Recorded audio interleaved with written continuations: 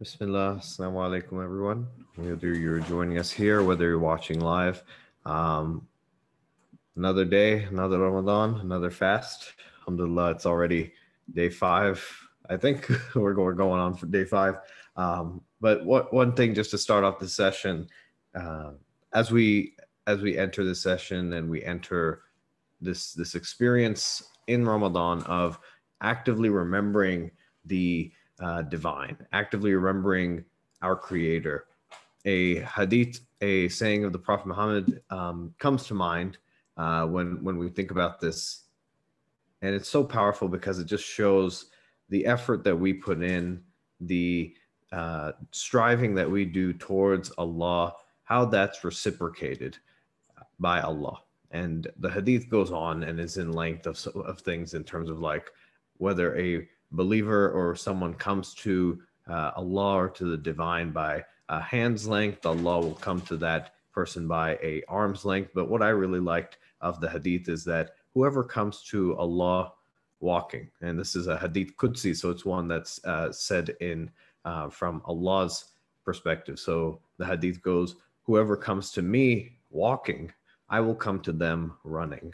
And so this small, humble walk that we're doing as we go slowly through the 99 names over a course of a month, it may feel like a really slow journey. It may feel like we're not making too much progress, but we're slowly walking towards the divine, knowing that we're walking towards a divine that is racing towards us, that running towards embracing us. So let's keep this in mind as we continue, that we are not bereft of Allah or the divine, and that the way we are going about this is in a manner that Allah himself has lifted up in terms of coming towards us in a much more rushed fashion.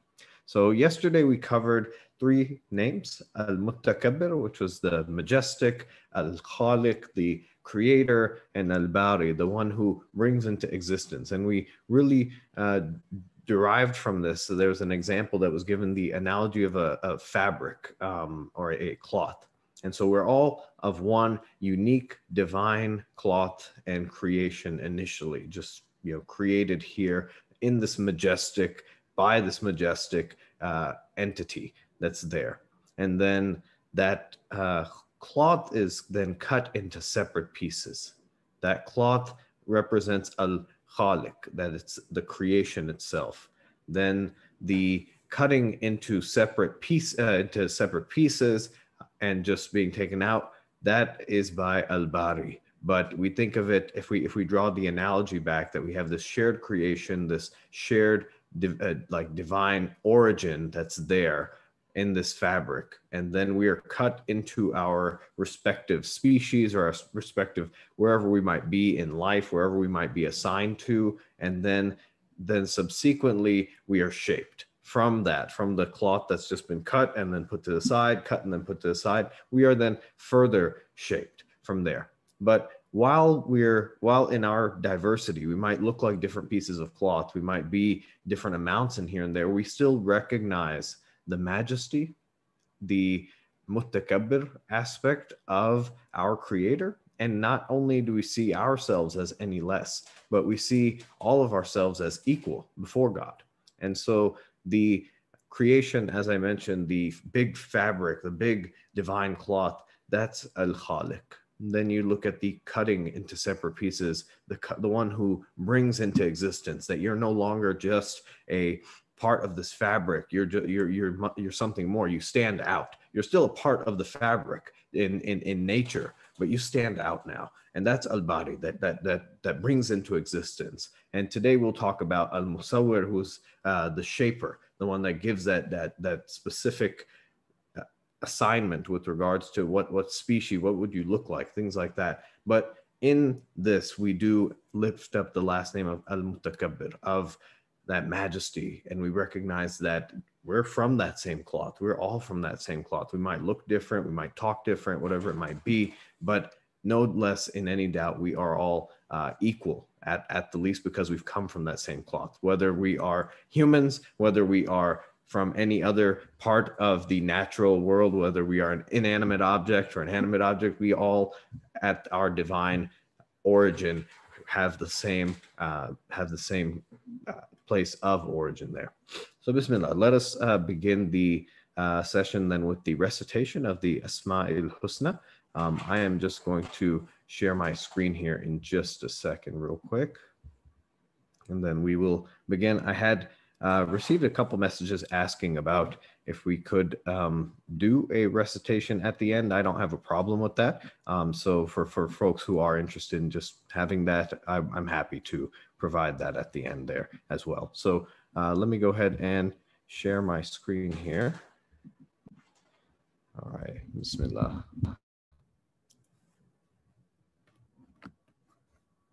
And just give me 1 second here. Ooh.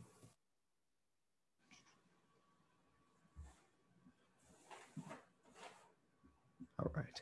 So one thing I wanted to say is that whenever we recite these names, before we actually do recite them, I say, Bismillah ar-Rahman ar-Rahim, Huwa Allahu alladhi la ilaha illahu, who, Huwa ar-Rahman or Huwa ar-Rahman ar-Rahim. And so I wanted to be mindful and be inclusive of the fact that some of us might not know what this means.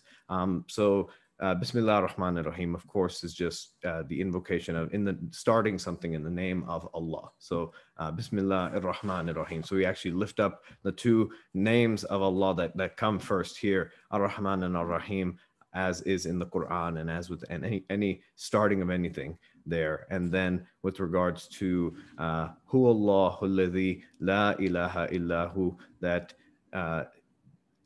Hua is the pronoun. It's the Arabic pronoun for he, but it's also a neuter, so it's beyond a gendered. But the translations often just take it to a he, but we know Allah is beyond gender. But He is Allah, the one, Hu Allahu alladhi la ilaha illahu, that there is no other worthy of worship, no other God before Allah, and then who. And then we say the divine names, and Allah is all these and more. So Bismillah, let's go ahead and let's start there. Bismillahirrahmanirrahim. Huwa Allahu alladhi la ilaha illahu ar-Rahman ar-Rahim. الملك القدوس السلام المؤمن المهيمن العزيز الجبار المتكبر الخالق الباري المصور الغفار القهار الوهاب الرازق الفتاح العليم القابض الباسط الخافض الرافع المعز المذل السميع البصير الحكم العدل اللطيف الخبير الحليم العظيم الغفور الشكور العلي الكبير الحفيظ المقيت الحسيب الجليل الكريم الرقيب المجيب الواسع الحكيم الودود المجيد الباعث الشهيد الحق الوكيل القوي المتين الولي الحميد المحسي مبدي المعيد المحيي المميت الحي القيوم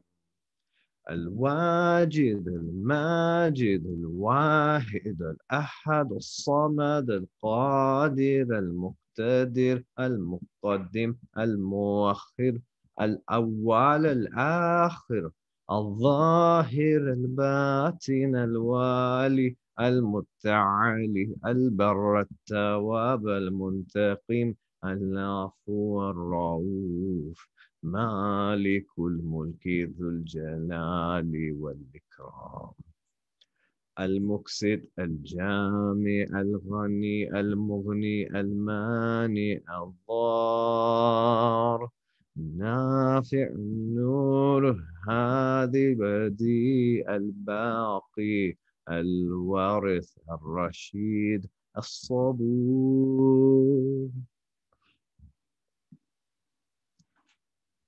Bismillah. So today's names, we begin again as we recite these names. We create this aura for us. We start this day off in the remembrance of Allah, in the remembrance of just all that is there and good for us here, and how we start this gathering really does get affected by how we go into that mindset. And so, Bismillah, let us start today with the three names that we're covering. The three names you saw them in the slide here, but the three names we cover are Al-Musawwir, Al-Ghaffar, and Al-Musawwir, Al-Ghaffar, and sorry, we got one here, Al-Qahhar. Yeah, so it's a little early morning. So Al-Musawwir, we talked a little bit about the shaping of the creation. We talked about the cloth. The cloth is there, Al-Khaliq, and then it's cut up into different pieces in terms of here's just a general cut of a fabric. Here you go. That's Al-Bari. And now we're going to the shaper, the one who gives shape to each piece of cloth that is there. And so this divine name gives things their final shape. Al-Musawwir has been defined or translated as simply the one who gives shape. But of course, as we know, these words have such a deep meaning that there's so much more we can take from these. And it lends all things, or the name lends all things their form. It teaches us from this name as well that out of the divine names of Al-Khaliq, Al-Bari, and Al-Musawwir stands closest to the world of material manifestation, because we see exactly what has been created beyond the supernatural, beyond the spiritual realm. It is now manifest. The root of Al-Musawwir brings about meanings and connotations of forming, shaping, fashioning, creating, illustrating, making a picture, to like describing, and for actual creation. And so Al-Khaliq is the one who shapes destiny, and Al-Bari is the one who then creates this harmony for the creation. And then Al-Musawwir is that painter, that drawer that brings these shapes and pictures into existence. And so what we get out of this name is that it teaches us that regardless of what we are, who we are, what we look like, where we came from, how we talk, whatever our differences might be, that we don't look down on each other. What our status symbol is, how much our annual income is, things like that. All these different things that we use to differentiate us and create barriers between one another. That this name teaches us: don't look down on others, and also don't look down on other creation. Sometimes we're like, oh, that's a dumb dog, or that's this and whatnot. So we're a bit more mindful of the other creation that's been created, because they too have been created not just from the divine, but from that fabric. You may not see the match between you and another animal, or you and another, like a tree or something, but when you look at the genetic overlap that we have, that we share almost over 96% of our genes with a strawberry, you know that we're a lot more connected to this earth than we are in terms of if we just judge it by our looks. So you know that all of this, the world, everything in it, the cosmos, all that is there. It was originally just this emptiness, this, we can describe it in the spiritual sense of this fabric. And Al-Musawwir, after seeing the fabric come into the different shapes, takes each of that piece of fabric and shapes it according to its means, according to what has been set for that piece. And that piece referring to us, that piece referring to different objects, this, a small plant, or a small animal, or whatever it may be, or another human being, or a whole race of people. That is from Al-Musawwir, and there's a purpose for all that. And so it lifts up this verse of the Quran that says, we have not created you but that you may come to know one another. And we created you so that you come to know one another. And so this is part of that getting to know Allah. We said this hadith in the first session here with regards to the one who knows themselves, knows their Lord. And we think about Al-Musawwir as we end this whole session and this whole series as we go, that as we learn more about our Lord and our God, we start to learn more about ourselves. But as we start to know other people, as we start to know other entities, other creation, we also find in that knowledge and more closeness, drawing closer to God. So people shouldn't be dismissed as such. Everything that's around us shouldn't be dismissed as such, because we are all in some way, shape, or form reflections or divine sparks from this original piece of cloth, from this original tapestry, and put on this earth. And so we really bring about this this teaching of parity that comes with this. And then lastly, this just in practical sense, Al-Musawwir really helps our creative side, our artistic side, and helps us express our creative powers and become masters in our craft. And it guides us towards success, because it shows that when you invest in something, whether you consider yourself a creative person or not, you don't have to be a creative person in terms of I can draw well, or I can write well, or I know graphic design, I know this stuff. That doesn't mean you need to be someone who that this name can apply to, or that you take meaning from this, because we all in our own lives give shape to so many things. Whether we are artistic or not, we give shape to the impressions that people have of us. We give shape to how people perceive other things. We give shape to so many different things here and there that we are not cognizant of. So this name helps us take a pause and say, what all do I really shape? Do I shape how my kids, how their day is? Do I shape how my day is? Do I shape how the routine of others is? If I'm a manager at work, how do I shape other people's lives? Like if I'm, a physician or something, I'm obviously shaping so many other things for people in terms of their well-being. So we are mindful then of what do we shape, because we're all shaping in some way, shape, or form. We are all cutting some fabric and all, making things unique. What are those things? And so it allows us to be mindful, but it also allows us to jump into that creative side, because this is something that Allah has incorporated as part of Allah's name, as part of Allah's attributes, in terms of the one who shapes, the one who has this creativity to give each thing their due and to give each thing their divine shape. And so just thinking about what is in ourselves, whether you're an artist, this might be easy, but whether you're not artistic like me, you have to think a little bit deeper. And it's really beautiful when you start to think and be mindful of what all are you truly shaping around you. So next we talk about Al-Ghaffar. It's a beautiful name. Al-Ghaffar refers to and is translated often as the forgiving, the one who forgives, and the one who forgives not just once, but time and time again. Al-Ghaffar is the one who is there to forgive when something needs to be forgiven, and the one who forgives time and time again in this infinite kindness, and the one who is there to forgive when before something even is about to happen. That's the all-encompassing type of forgiveness. And this type of forgiveness is not just what we have in our in our worldly sense, in sense of someone forgiving us just by saying it by mouth, but it's a forgiveness that covers mistakes, that's proactive and covers bad deeds, covers slip-ups, covers bad thoughts, and it helps render them ineffective. So it's not just if you do something bad to someone and you're like, hey, do you forgive me? It's like, yeah, I forgive you. And that's it. This one actually goes and becomes your advocate on the other side and says, yeah, no, I forgive you, but also let's work on a few step plan and let's put things back in your court and let's lift you back up. Because oftentimes we're in a pretty low state after we feel like we have to go ask someone for forgiveness or whatnot if we've done something bad. And Al-Ghaffar lets us keep that self-esteem, lets us stay up. And lets us, recognize that we shouldn't deprive ourselves of our own self-esteem in those moments. We should feel, maybe if it's some kind of remorse and whatnot, we should make an effort to ask for forgiveness, but it shouldn't reduce our self-worth. We shouldn't go into a self-reproach. And so every human being, we know, myself first and foremost, every human being makes mistakes. We can't be free of mistakes, otherwise we wouldn't be human. This is just part and parcel of our creation, of just us being in this world. But the key is that we don't insist on making mistakes. We try our best to not make a mistake. Unless you're going about life and actively trying to make a mistake, we are trying not to be. We don't want to insist on making these mistakes. Rather, the important thing that this name lifts up and goes to is how acknowledging and admitting and owning up to our mistakes is actually a deep virtue and a sign of wisdom. that when we don't no longer run from our mistakes, we no longer shy away from them.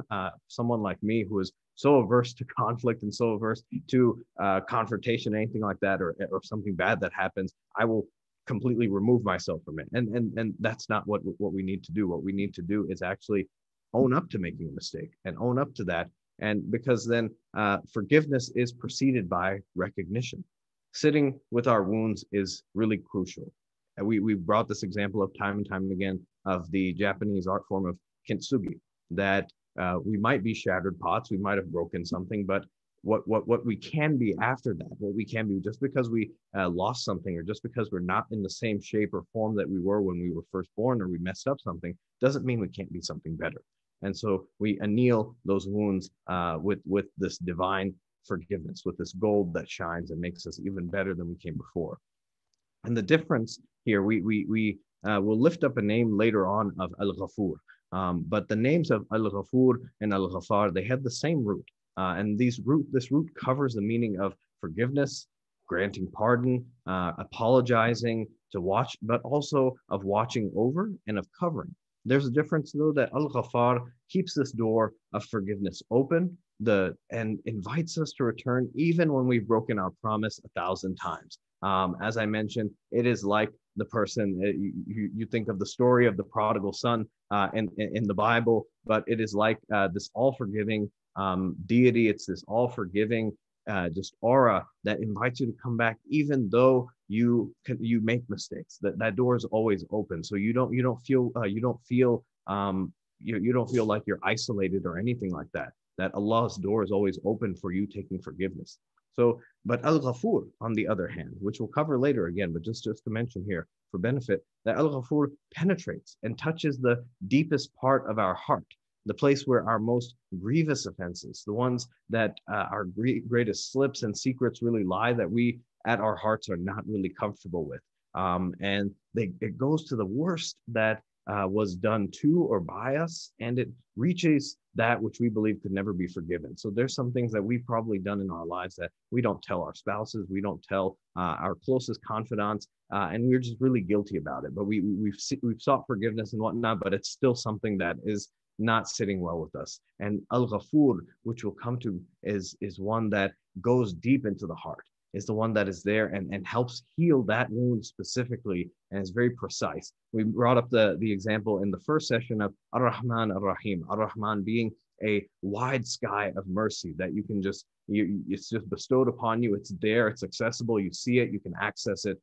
And Ar-Rahim is a laser focus, like sun ray, that comes down and just warms you specifically. In the same light, Al-Ghaffar is this ocean of just forgiveness that's always there for you, that pool that is always there for you to drink from. But even if you feel you're not worthy, but it's always there. And then Al-Ghafur helps penetrate deep into you and helps resolve whatever it may be that that is burdening our heart. So both names carry a basic quality of forgiveness, but also of covering, of healing, and healing these inner wounds, moistening and softening those inner cracks and those cuts and those tears that we've got, and it closes them with a divine balm or a divine neosporin of sorts, that our water and our water of life, that our true substance can continue to flow. Because when a part of our body is cut, there is not only swelling, but part of us we shut down a little bit.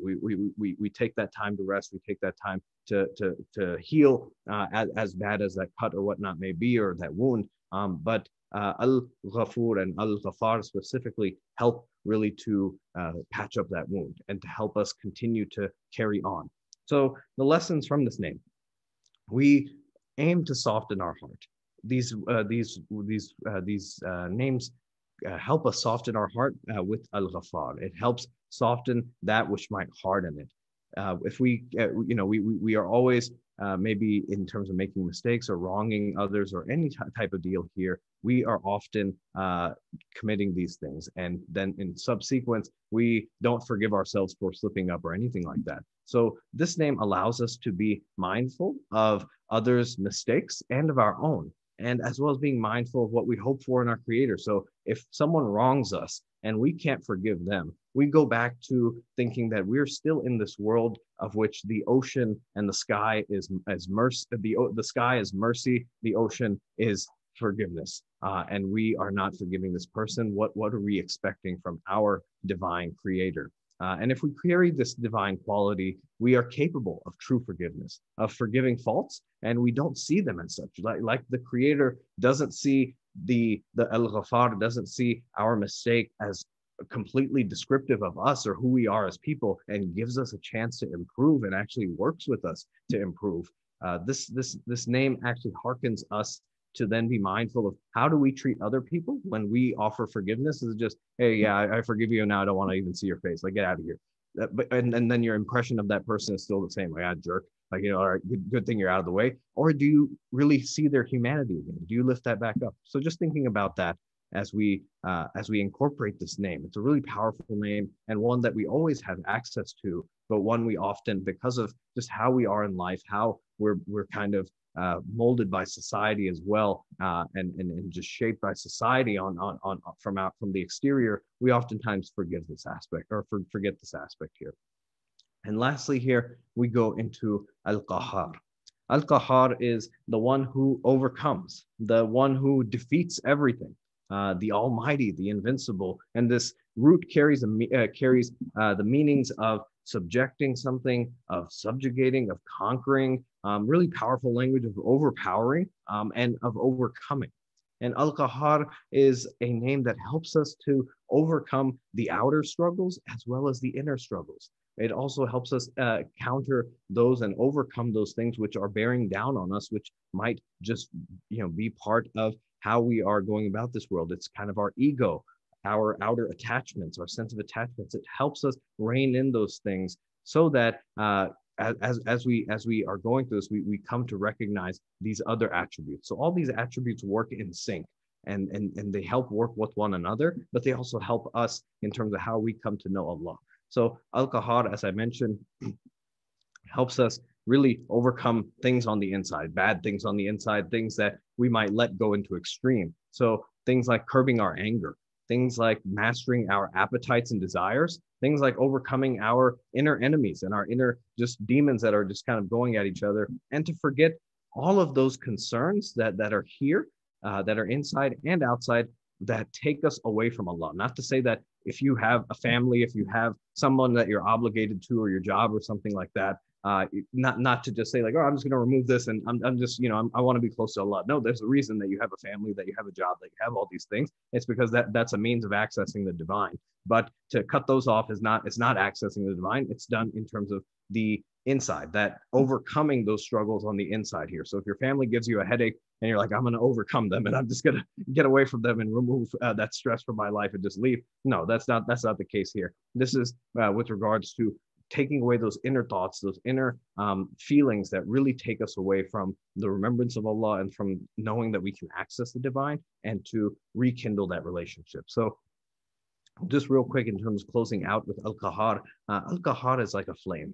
It burns out everything in our spiritual life, in our internal life here, which we are not really in need of. So we have so many things that we've attached ourselves to in our world, mind, body, and soul, all of these things. And there's so many things we can really do without. There's so many things that we can use to just declutter a little bit. So this is a tool of purification and of cleansing the heart. The power and love connected to this Al-Qahhar, that it's not just a strict person going and wiping and cleaning and doing this stuff and just completely changing or overcoming and overpowering, has really strong connotations that might have some red image in terms of there. But Al-Qahhar actually has that red in coming from love, coming from a divine power, a divine love. And it's illustrated in the concept of a fire that heats. And so this is this fire that's really heating up this meat. And so you think this meat that's heating up and the juice that's extracted from it. And Al-Qahhar is in this process, triggers us this longing and this burning passion. And regardless of what we're doing in life, that no matter how busy we are, that longing for Allah always burns in the depths of the heat. Nothing can extinguish this deep yearning, and it's always there. Al-Qahhar is that fire of love. It's always burning in us. It's no matter how bad things get, And it's that which connects us to light. It takes out those things which aren't a part of our initial substance and that we can do without. It extracts those juices that might come about and helps us get back to our natural form. It really purifies us like a furnace does to iron or to any kind of metal. It burns that identification with things that wound us in terms of shame, humiliation, insult, and it lifts up that true being. It helps polish that and it calls us to radical self-purification. So with these names, we think about, as we close out here today, we think about not just being shaped, not just being shaped and given form, but we're given form in a world by a creator and by a creator that is modeled by forgiveness, that has created a sky of mercy, an ocean of forgiveness, and now gives us the ability to overcome the shortcomings we may have, because we know we're going to slip on some things, we're going to step on some thorns. Al-Qahhar is the one that allows us to come back from that. And so as we close out today in our dhikr, let us go ahead and just be mindful of these things. Let us be mindful of each of these things. What can we overcome? What can we be forgiving of? What do we need forgiving of? And then also, what do we give shape to? What do we really give our passion to? So Bismillah. Let us close out today with our dhikr. And again, at the end, I will do the Asma al-Husna one more time, but you're welcome to hit the sack if you need to sleep or go on. But Bismillah, we'll start with the remembrance of Allah here. لا إله إلا الله لا إله إلا الله لا إله إلا الله الله الله الله لا إله إلا الله لا إله إلا الله لا إله إلا الله الله الله الله المصور المصور المصور المصور المصور المصور المصور المصور المصور المصور المصور المصور المصور المصور يا مصور يا مصور يا مصور يا مصور يا مصور يا مصور يا مصور لا إله إلا الله لا إله إلا الله لا إله إلا الله الله الله الله الغفار الغفار الغفار الغفار الغفار الغفار الغفار الغفار الغفار الغفار الغفار الغفار الغفار الغفار يا غفار يا غفار يا غفار يا غفار يا غفار يا غفار يا غفار لا إله إلا الله لا إله إلا الله لا إله إلا الله الله الله الله القهار القهار القهار القهار القهار القهار القهار القهار القهار القهار القهار القهار القهار القهار القهار يا قهار يا قهار يا قهار يا قهار يا قهار يا قهار يا قهار يا قهار لا إله إلا الله لا إله إلا الله لا إله إلا الله الله الله الله. Brothers and sisters, Jazakallah khair for listening to the 99 names and the dhikr.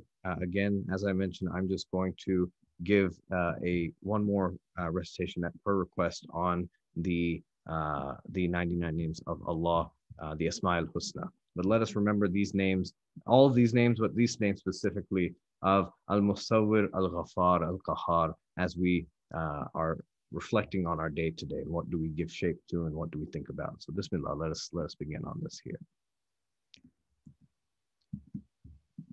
Bismillahir Rahmanir Rahim.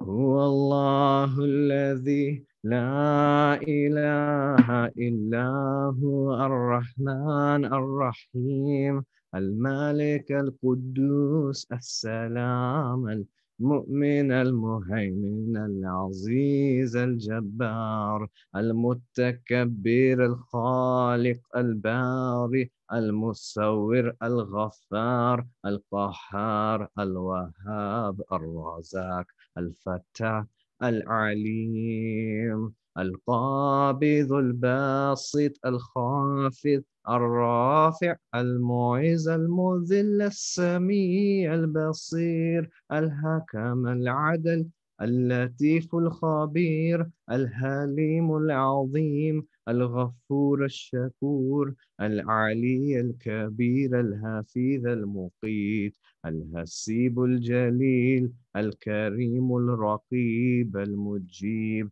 الواسع الحكيم الودود المجيد الباعث الشهيد الحق الوكيل القوي المتين الولي الحميد المحصي مبدي المعيد المحيي المميت الحي القيوم الواجد الماجد الواحد الأحد الصمد القادر المقتدر المقدم المؤخر الأول الآخر الظاهر الباطن الوالي المتعالي البر التواب المنتقم العفو الرؤوف المالك الملك ذو الجلال والإكرام المقسط الجامع الغني المغني الماني الضار نافع النور الهادي البديع الباقي الوارث الرشيد الصبور.